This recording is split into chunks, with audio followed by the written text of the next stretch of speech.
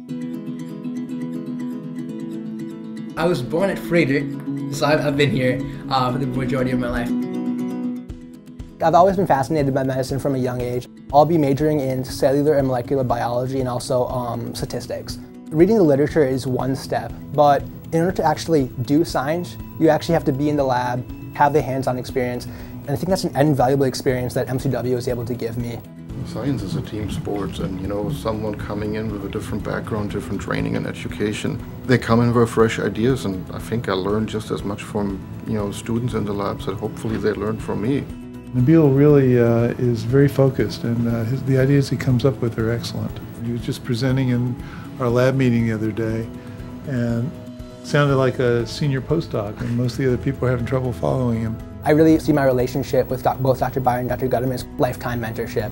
And I feel like that's super invaluable, and I'm really humbled and grateful. Just keep an open mind and keep asking questions, and go around all the roadblocks you find. It will help you do it.